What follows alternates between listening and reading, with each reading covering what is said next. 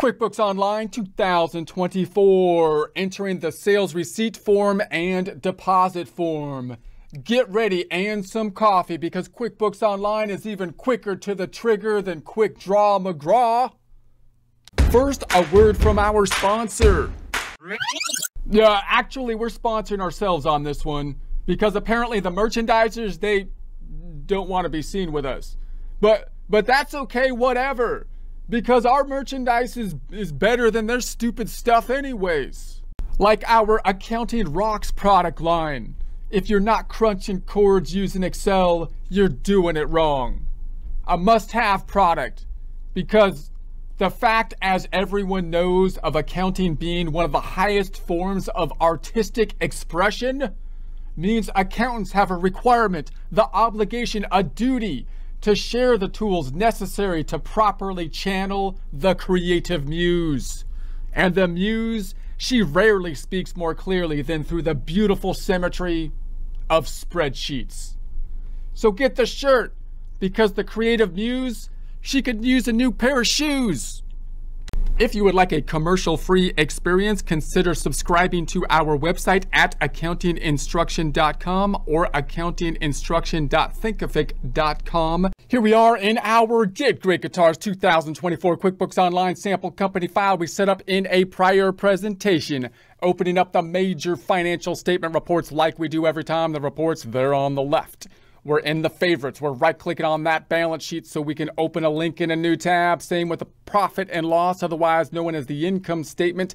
And right-click in the trial balance to open those in a new tab. If you don't have that trial balance in the favorites, you can search for it. Let's tab to the right, close up the hamburger, and change the range up top. We're going from 010124 to 022824. Let's do a side-by-side month breakout here. And then we'll run it to refresh it. Tapping to the right, closing up the ham boogie, and same activity of 010124 tab 022824. And then let's see a month by month, side by side, refreshing the report. One more time on the trusty trial balance, closing that hamburger and changing that range 010124 to 022824. And then we'll run it to refresh it. We could do this one side by side as well, although it's not as useful on the month by month breakout. All right, let's go back to the balance sheet. This time we're continuing on with the second month of operations. We're into our normal sales cycle. So some of these forms will be repetitive, but we'll enter them a little bit faster. We'll add some more people. We'll add the customers as we do the data input, and we'll link some of the transactions together in one presentation so you can see how the flow goes through multiple forms. So this time, if I look at my flow chart over here, this is the desktop flow chart, but we're using it for the online because we're just looking at the flow of the forms, which is basically the same for any accounting system. We're on the customer side of things now, recalling that when we're selling stuff, we could have a very easy sales system if you're in like gig work or something like that, and you're just getting paid, let's say like by YouTube or something, then you could just wait till it clears the bank and record the sales with a deposit form. But typically, in a full-service business, you're going to need to use the sales forms either on a cash-based system where you're at a cash register or something. You might enter the sales receipt form, or if you have an accrual system where you have to do the work first, invoice the client, then you're going to have to enter an invoice and track the accounts receivable to then receive payment on the invoice. We will imagine this one here. We're on the sales receipt. We're in the store at this point in time. We're collecting the money at the same time we do the work. We're sick of trusting people. Trusting people's for suckers. We get paid at this point in time, and then we give you the inventory and we have locks on the doors and bars on the walls and whatnot, so that because even though we have a really nice couch and stuff, so it still looks nice, and you still want to come in to buy some guitars and stuff, but it's secure. That people feel safe. So now we've got the sales receipt. Now, when you enter the information into the cash register, note that it's going to record the sale at that point in time. Cash is going to be received, or a credit card payment or some kind of electronic transfer, possibly a check. You could put this sales receipt directly into the bank account.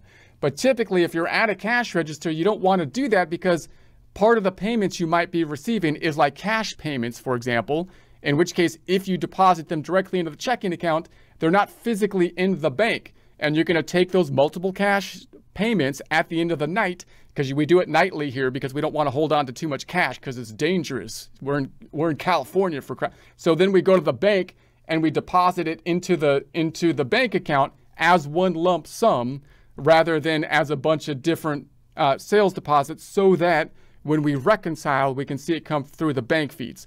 A similar thing will be the case if you have, say, credit card payments, because the credit card company will batch your payments together, deposit them into the checking account as one lump sum.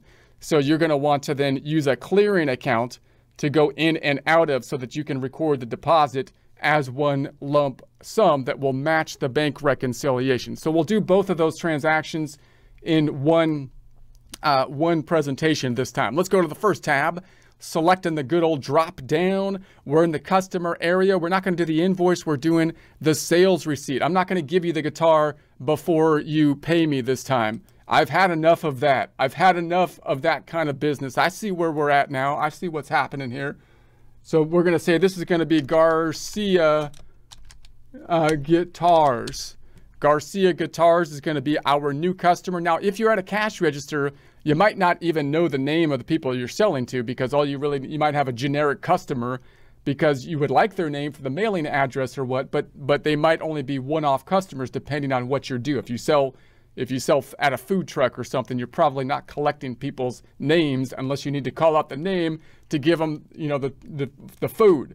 So in any case, I'm going to say tab.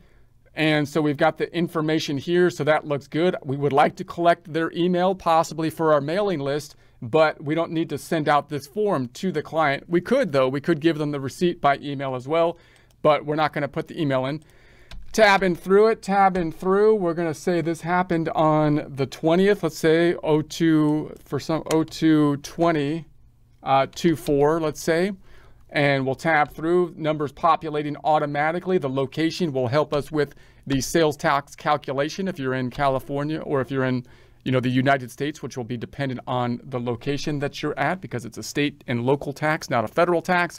And then the payment type.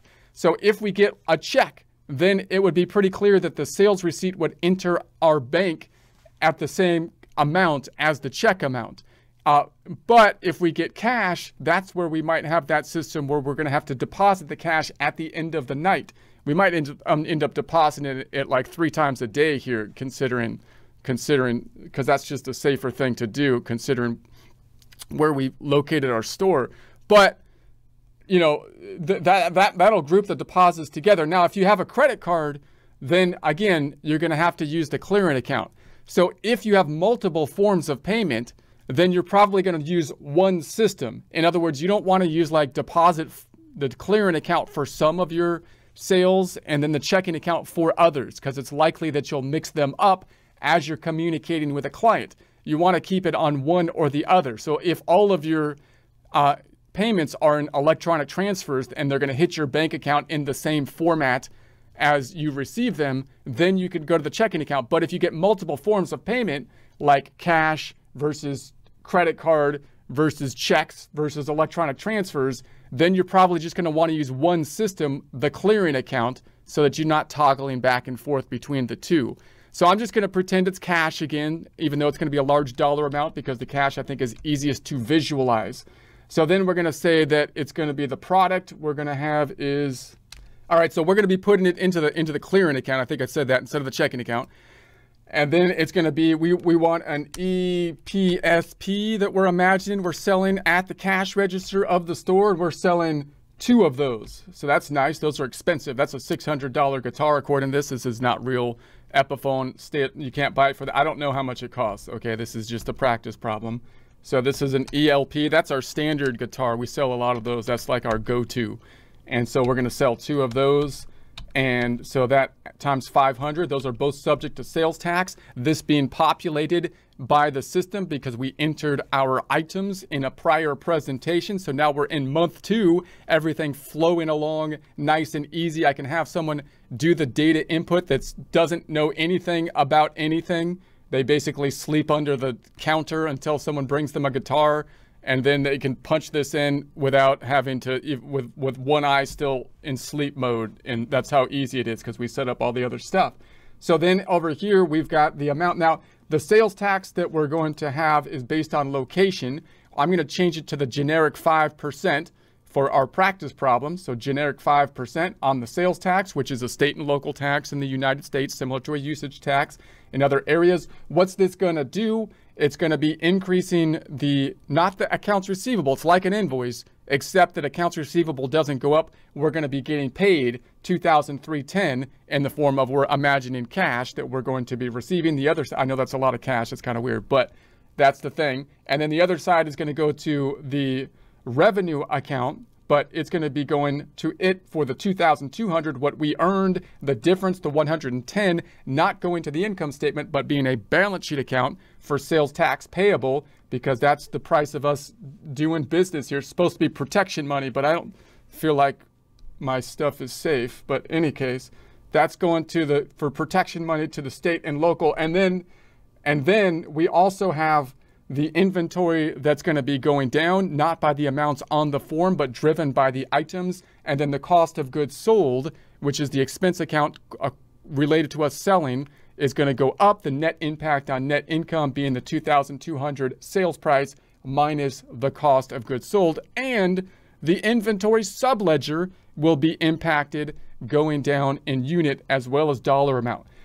Whew, that's a lot going on. Let's go ahead and save it. See, all that's happening even with that half asleep worker that just crawled out from under the counter to ring up the thing because someone brought a guitar up. So now we're going to go to the tab to the right and check it out. Let's go to the run the report, and we put it not into the checking account, but we put it into the payments to deposit. So we're going to go into there, and there it is. There's the $2,310. That's the full amount, including the sales tax. Let's go back. Let's go to the income statement and run that one. And we can see in the sales of product, there it is, February sales. That's for the $2,200 on the sales receipt. That is in two lines because we had two different line items. It's trying to track, I think, the inventory on a item by item, first in, first out method. And then the difference between those two went back to the balance sheet, not on the income statement, for what we have to pay for the protection money to the government, even though I don't feel very protected. So we have over here, that's going to go to these items because that's who we pay the money to. So that's going to be the sales tax. And then we're going to go back to, and then also the inventory is going to go down. So if I go into the inventory and we go into that, then we could see a decrease of the inventory by amounts that aren't actually on the form because they're driven by the items. Notice there's two items here and you see three items over here. You might ask, why is that the case? I think they're trying to track on a first in, first out basis method, which has different layers and whatnot. So I think that's kind of why that looks like that, in case you're wondering. If you go to the tab to the right, then the cost of goods sold is the other side of that. So if I go into the cost of goods sold, boom, we have that. And we could see the net impact on net income of the sales receipt is this $2,200 minus the 1,760 gets us the net income impact of the 440. Now, if you asked the guy that crawled out from under the counter to put the data input to input this invoice and make the sale, would they know any of this? No, the guy wouldn't know a thing, but he could still do the data input. That's how good the system that we have is that's set up. All right. Now we also have a subledger. If I go to the tab to the right and then I right click on it and duplicate it, we can track the inventory, which went down on a subledger. So let's open that up and let's go to the reports on the left and close the ham boogie and type in inventory valuation summary. And so there we have it. So now we've got the units of inventory and the cost adding up to, is this the current day? I need to bring it up to 02/28/24 because I'm working in the future. I don't work in the present, I work in the future. 7938, so that should tie out to what's on the balance sheet for inventory. 7938, very nice. Now, if we track this form internally, I'm gonna go to the first tab and I'm gonna go into what I would call the customer center or the sales on the left. it's less likely that we'll need to go in here because we're not tracking the invoices. But we might want to see our sales over here as well. So if I go into all sales, I could then search by the transactions of sales receipts, and there's our sales receipts. I don't need the whole invoice tab if I'm making my payments or if I'm working at a cash register, because I'm not tracking the accounts receivable. Thank goodness, because that's kind of a difficult thing to do. But if I have to track accounts receivable often in my own business, so I'm not against that. That's, you got to do what you got to do, but it's easier not to have to track the accounts receivable and just say, I want you to pay me when I do the work right here, right now. We'll shake hands, things, and then that's it. But then I can go to the recently paid items, and then Garcia Guitars, here we have it. If I go into that, and then we have the sales receipt. So it's been paid, it's done, good and done, ready to go. Okay, so let's do another one. Note that it's in undeposited funds now. So the next step is to take it out of undeposited funds or deposits to be paid. However, I'm going to make another sale so that we can see the grouping system that we need and why we need to use undeposited funds, why we didn't put it directly into the checking account, that is. Let's go to the tab to the left and just note, if I was to look at the deposit right now, which is the plus button, then you can see that that sales receipt is now being populated up top. So let's add another sales receipt. Let's say we're sitting at that person went back to sleep under the sales table, but then someone else bought a guitar and they woke him up. And so he's like, okay, I'll enter the guitar, dude. So we go into a sales receipt. He's like, what do you want? What's your name? Anderson, repeat customer, Mr. Anderson. So, oh, I know you, dude. Well, another guitar? That's great. You're a great customer. And then Anderson's got all these guitars that we're going to purchase. So the payment, we're going to say it's cash again. Most likely it would be like a credit card, would be a similar kind of thing, but I'm just going to imagine cash because I think it's easier to visualize the physical payment. That's why we're putting it into payments to deposit instead of directly into the checking account. And then we're going to say this is going to be a DUC, which is a ukulele. So he wants 2 of those at $32. And then we're going to also say that he wants an EPR, which is an Epiphone Riviera guitar. It's like, okay. Oh, dude, that's a cool one. I was playing it in the store like a second ago. It was really good. GIUSA. This is going to be a GIUSA, a Gibson USA. That's a classic, man. That's a classic. Okay. All right. And then, so if we add that up, we're going to say that that comes out to $2,094. And the sales tax, I had to click down here to have it calculate, but I'm going to make it go to the generic 5. So what's this going to do? It's the same thing. It's going to be going, when I record this, it's going to be increasing not the cash account, but the payments to deposit for the full amount, similar to an invoice. But instead of AR going up, the deposit account, because we got paid at this point in time, $2,198.70. The other side going to the revenue account for the amount we charged, not including the sales tax, $2,094. The sales tax being a liability account, going up for $104.70. Then inventory is going to go down, not by the amounts on the sales receipt, but driven by the items. And the cost of goods sold, the expense account related to us selling these guitars, is going to go up for that same amount that the inventory went down. Net impact on net income is the sales price, $2,094, minus the cost of goods sold, and the inventory units will be going down in units as well. You got that store sales guy that's going to go back to sleep under the counter? Oh yeah, dude, that's cool. I can totally explain that. And so we're going to say save it and close it. And then let's go back to the balance sheet and run it. Okay. So then in the payments to deposit, we're going to see then that we have our deposit for the full amount for the next invoice. That includes the sales tax back. If I go to the profit and loss, we now have 2 amounts that are in here in the sale of product It put them in here possibly in multiple line items, but we can see the number. So we could see all of these are the sales price, not including the sales tax. The difference between the sales price and the amount that we received or collected is going into a payable account for the state over here. It's our protection money we send to the state so they can laugh at us when our stuff is stolen. They just laugh in our face. Ha ha, give us more sales tax. And then we're going to say that's going to be up here. And then we also have the inventory. Wait, is that the right spot? Yeah. And then inventory is going to go down.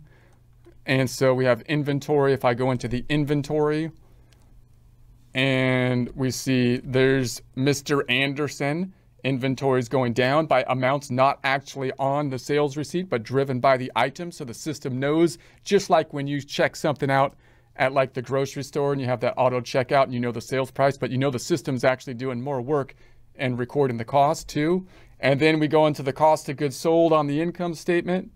And we have then the cost of goods sold broken out, net impact on net income, sales minus the cost of goods sold. And if I go to my inventory, we have a subledger for the inventory 6266, breaking it out. If I go to my subledger, boom, we've got the inventory 6266 and our units of inventory broken out. All right, so now we're like, okay, we've got all this money and we know that our protection money isn't going to be helping us out. And so we're hanging on to too much cash, man. You're pulling too much time. You got to put that money in the bank. So we've got this money. We're going to the bank. We're going to look out and make sure that the coast is clear. And then we're going to go to the bank with our $4,508.70 and see if we can make it there. So then, so I'm going to pull that out of here and we're going to put it into the checking account. So we can do that with the deposit form. So if we go back onto the first tab, we're going to say that if we go into the deposit form, bank deposit form, then it's going to go into the checking account. Let's put it at the same day. So it's the end of the day now, but not too late. We don't want it to be at night because it's risky at night. You know, you got to be in the middle of the day and you have our escort. We have an escort helping us out to transfer the money and take it physically to the bank. But we're not going to put it in the bank as of these $2 amounts, but rather combine them together into one deposit. So I'm going to select both of these. Why do we need to do that? Because if it showed in the bank account as these two separate deposits, we wouldn't be able to tie it out to the bank feeds or bank reconciliation, because the bank reconciliation is coming from the bank, which will have one deposit of $4,508.70 instead of two deposits of these two amounts. And you could combine them together when you do the bank feeds or the reconciliations. But if you do that, it gets complicated. So if you find yourself doing that, you're combining things together when you do the bank feeds or bank reconciliation, your system probably isn't optimized. That process should be easy. And the way you make it easy is you use this clearing account. Now, we did it with cash here, but you might do the same thing with a credit card payment, which could even be a little bit more complicated because you'll have to figure out how the credit card payment groups the payments together and then gives you the deposit, and you have to work with them to get the system set up, and they might charge you fees. So you might actually have to add a fee down here, go into like a fees account, like bank service charge or something, bank fees and services. And then you might have something that would be like a negative $50 or something in here, 50, boom. And so then it would bring it down. So you might end up needing to do something like that if you're dealing with the credit cards or some other intermediary that's helping you to collect the deposits, the money, group them, some other financial institution, and then get them over to your bank. The bottom line is we want it to be hitting our bank in the same format in our system as will actually be in the bank reconciliation. All right, so we'll do that. This is going to increase the checking account by that dollar amount and decrease the funds to be deposited account. And so let's save and close it. And then if I go over to the balance sheet and run it, we're going to say, let's go into the checking account. And so now we have the deposit happening. The deposit's happening on the 20th here. It's kind of throwing us off because I had this one at the end because we kind of went out of order for that for the loan payment, so we could see them both at the same time. But there's, I believe, the deposit we just did. And then if I go back and we take a look at the payments to deposit, we can see it's back down to 0, like a good clearing account should be. It should just go up and then right back down again. And it shows you the ins and outs. It doesn't show as a one lump sum, but this one gives you the detail. So you can tick, you can tie, and that's what should happen. It should go up and back down. You should be able to tick it out, tick and tie it off, and it goes back down to 0. That transaction had no impact, of course, on the profit and loss, because the transaction that had an impact on the profit and loss was the sales form, because that's when we actually did the work. All right, it's time to check out the trustee trial balance. This is where we stand. This is where we stand on the balance sheet. This is where we stand on the P&L, and we can combine them both together and just think about the trustee trial balance to see where we stand. And so here is where we are. This is where we are at this point in time. Remembering the trial balance sheet on top of the income statement, assets, liabilities, equity, income, and expense. Checking account, asset. We've increased the checking account in this one. We didn't have to use the accounts receivable. That's the other asset for invoices. We have inventory. We dealt with inventory here, it being an asset. We have the investment account, asset. Payments to deposit, an asset account, kind of like a cash account, but it's in other current assets. Prepaid insurance, asset. Accumulated depreciation, contra asset that's linked intimately to the property, plants, and equipment, in our case, furniture and equipment. Then that assets represent what the company has. Liabilities represent who has claim to them. Liabilities and equity, who has claim to the assets. Liabilities, third party, accounts payable, Visa, the government for the sales tax, the government for the payroll tax, and then our claim, opening balance, equity, investments, our owner's investment in our equity account, like retained earnings if it was a corporation, and everything from equity down to the income statement, income and expense accounts down below, could be squished into one number. Everything from here down below is the income statement. So if I was to take the credits minus the debits, I would have a credit balance of net income, and that net income could be thought of as part of owner's equity or retained earnings. So the balance sheet is one number, should be one number of retained earnings in essence, and then the investment, right? So if I can see that, let's just show that. If I go up to 010125 and 010125, just to show that process every time.